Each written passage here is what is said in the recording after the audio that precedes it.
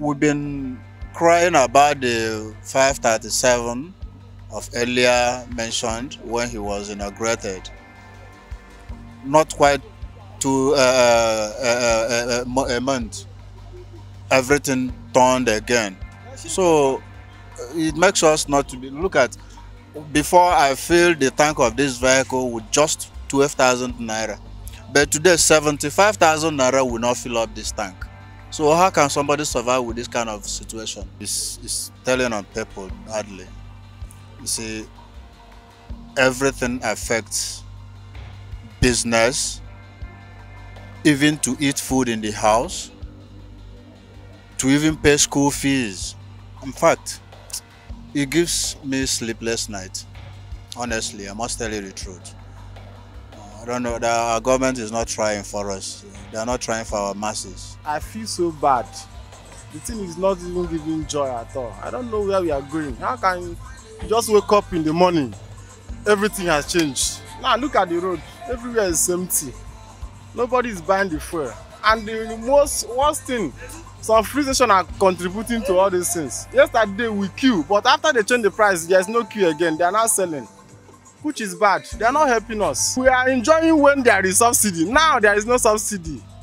Even if we are going to suffer it, it's not like this one now. We are still trying to balance, hold ourselves from 540. Now it's 617. But these people now they are selling 619, which is wrong. It's not good. Our government is not helping us. Before I used to buy for 9,500, 10,000 full tank, but now it's not easy for me to buy 20,000 fuel now, because who am I going to pick on the road? If I'm charging people higher, they don't have money to pay. So we are just managing ourselves.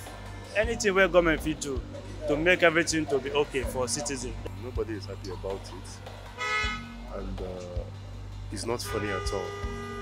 So I don't see any need for it.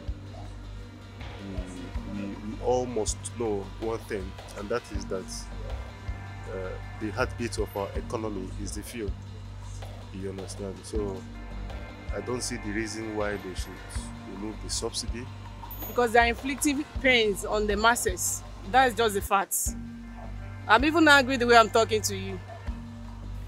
Definitely it's affecting me. How much am I collecting in my salary? Then I will use like 50,000 to fuel my car like every two weeks. I'm not even sure every two weeks, because normally I don't go out. Once I park my car, I make sure I wait. So why are we in this kind of stress? Honestly, they should look for something to do about it to cushion the effect of this subsidy. I don't know. These countries have been able to subsidize their gas and electricity because whatever they are doing revolves around gas and electricity. But here we are, everything that has to do with our economy, ranging from small scale to just however you look at it, is just fuel. So why do you have to struggle to get this fuel? Why do you have to struggle to buy this fuel? That's just it. It's very crazy. I don't see any reason why we should be going through all of this.